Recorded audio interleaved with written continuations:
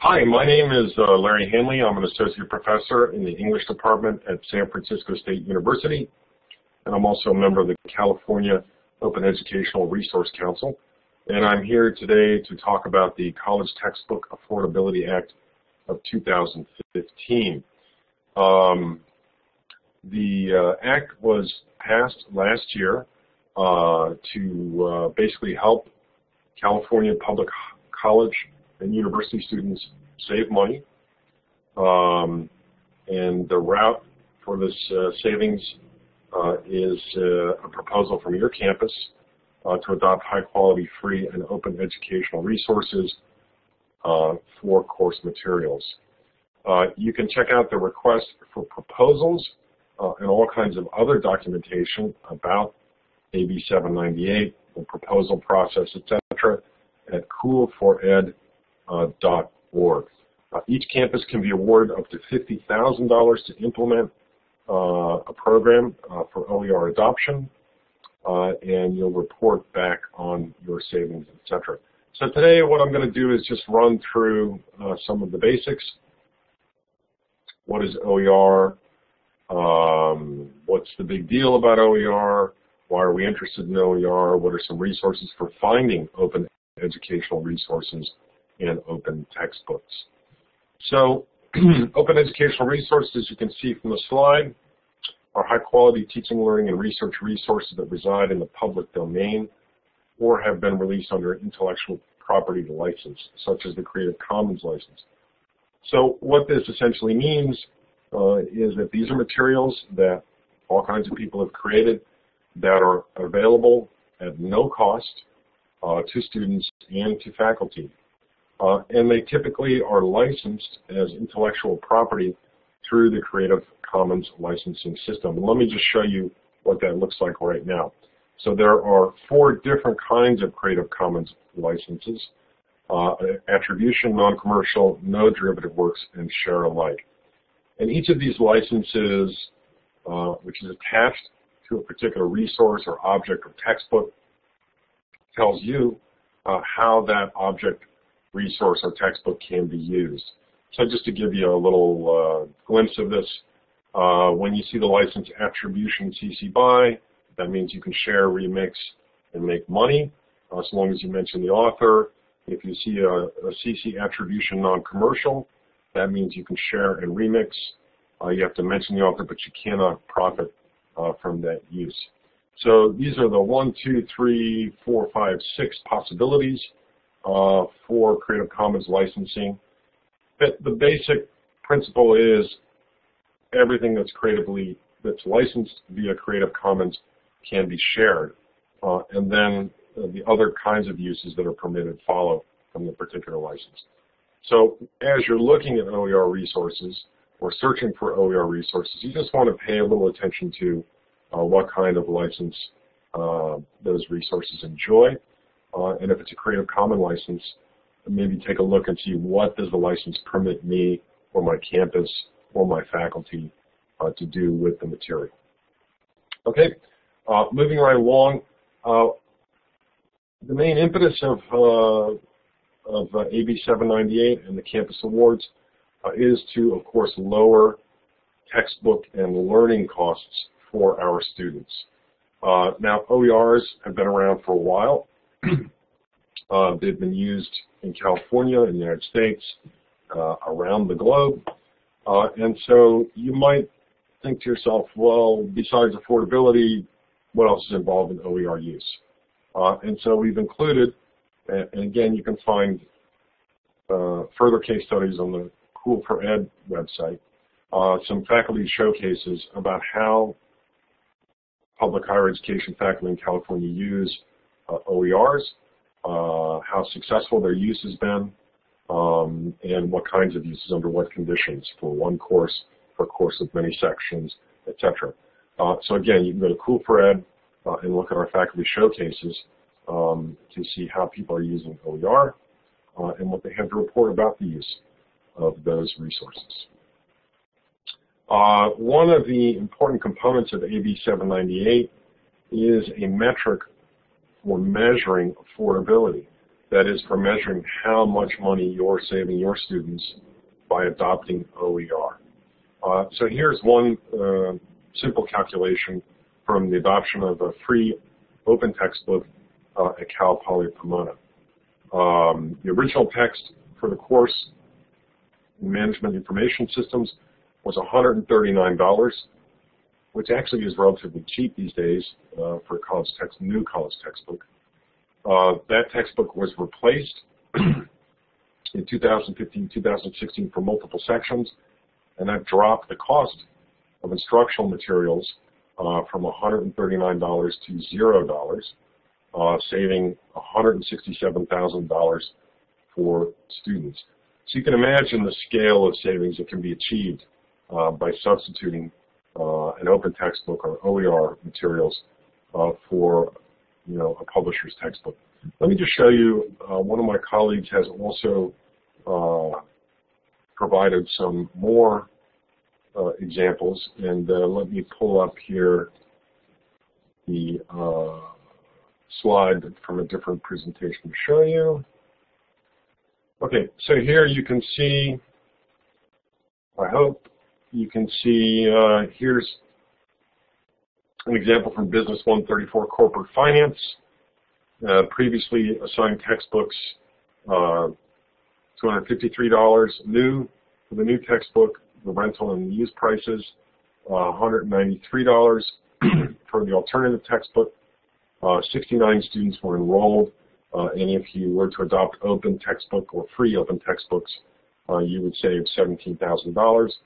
Introductory psychology, again, with 570 students at about $135 per new textbook. The savings are about $76,950. Let me get back to my slides here, if I can. Okay, here we go. Okay, so those are some examples of cost savings. Now, in the language of AB 798 and in your application or your request, your RFP, there is a breakdown for how you calculate cost savings, and that breakdown is essentially the following. You get $1,000 for each course or course section in which you can show at least a 30% cost saving over the previous term. So, for instance, if you have 10 sections that are adopting free and open textbooks, and the cost savings in each of those sections is 30%, then you would get or apply for a $10,000 award for your campus. Okay. For further questions about, those kinds of details, etc., just let me know or let somebody from the council know, and we'll be happy to work with you.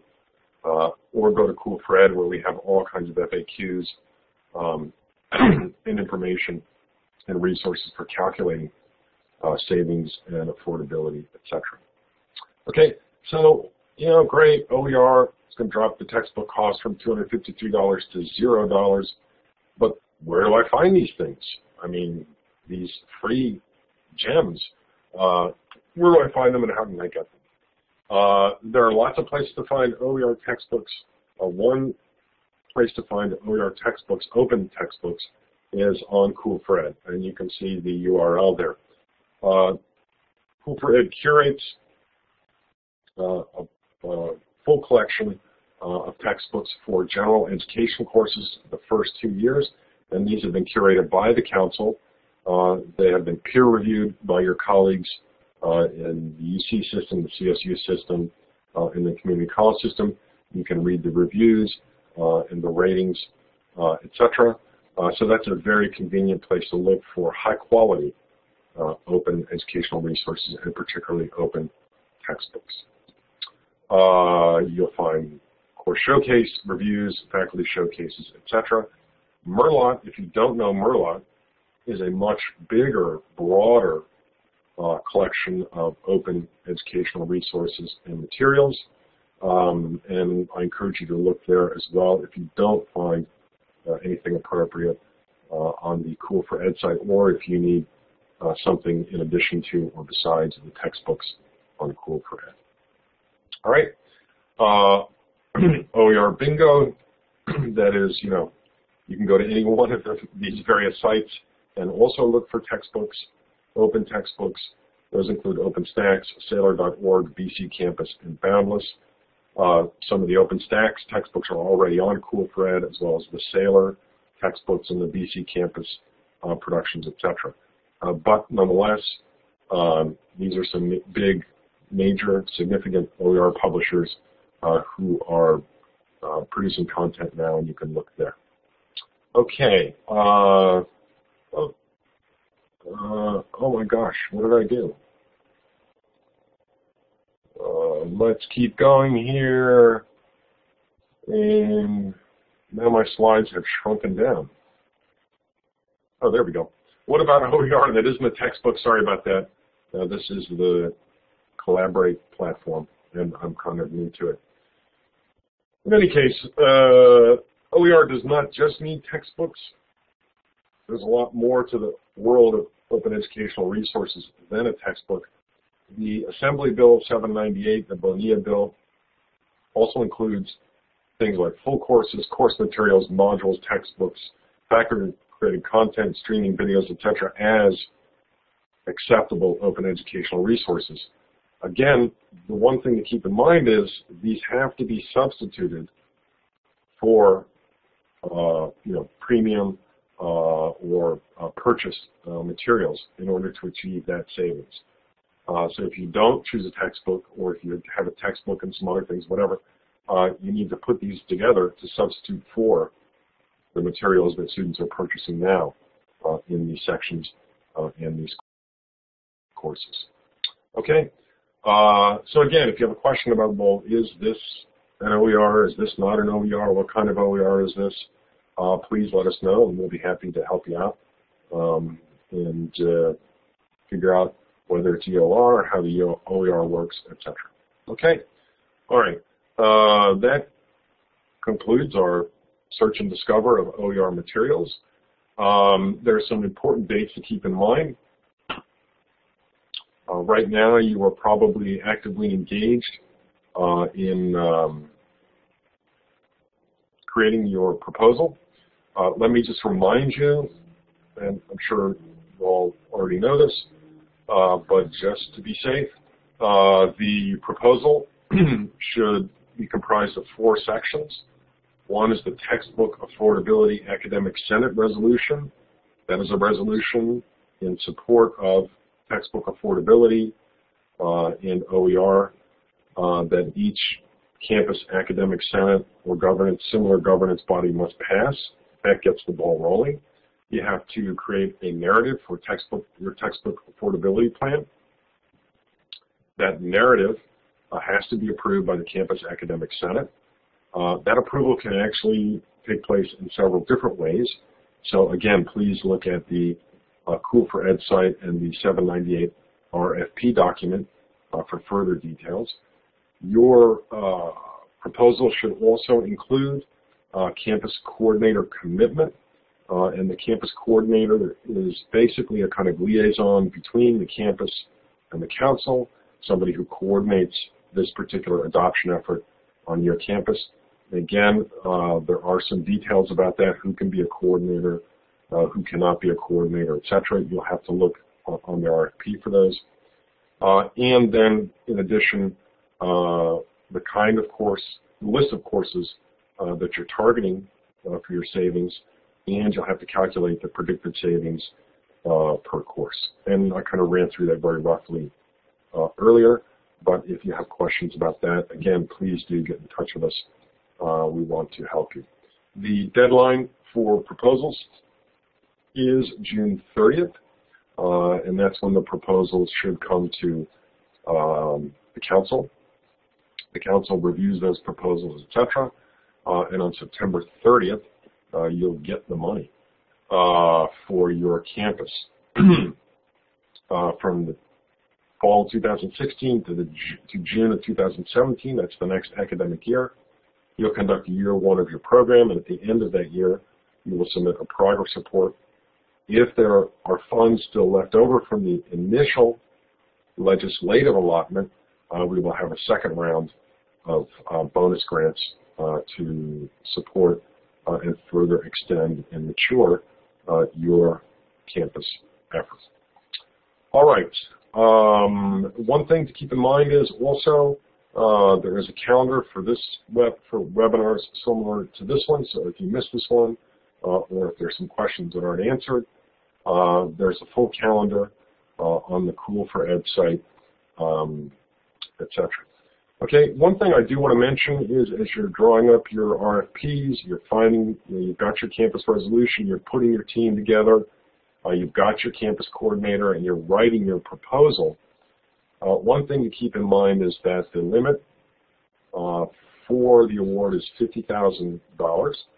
So that would be 50 course sections in which you are creating savings of 30% or more. So the question is what to do with those what to do with that $50,000. There are some things you cannot do, so I just want to put those on the table. You cannot directly compensate faculty for adopting OER, and that means you can't pay, the person who's teaching the section of the course money to adopt OER. You cannot use the funds to develop MOOCs or online courses that include non-matriculated students. You cannot use the money to fund or support the creation of new OER materials. This is about adopting existing OER materials. You can't use that money to purchase new equipment, and the money can only go towards supporting conversions to OER that begin in fall of 2016. That is, you can't go back in time and support adoptions or adoption programs that have occurred earlier this year, the year before, etc. So the money can be used for faculty development, and we are developing, the council is developing a little toolkit to help you think about what that faculty development might look like. The money can also be used to support your campus coordinator. So again, look at the RFP where we have a fairly detailed list of kind of what can be supported and what can't. Okay, that brings me to the end of my webinar, or as I like to call it, the Temporary Autonomous Learning Event. If you have any questions, please raise your hand. And if you can't raise your hand, then please send an email or get in touch with me or anybody else on the council through the Cool for Ed page. Okay. The recording and the slides you've seen will be available later today. Here's the contact email, coolfored@cdl.edu. And if you want to get on our update list for future webinars, etc., there's a link there to register. We really want to encourage you to get the process going, to create a very successful RFP. To do that, we're having the webinars. We're also going to have online office hours so we can workshop your proposal, and we're happy to give you feedback on your RFP proposal.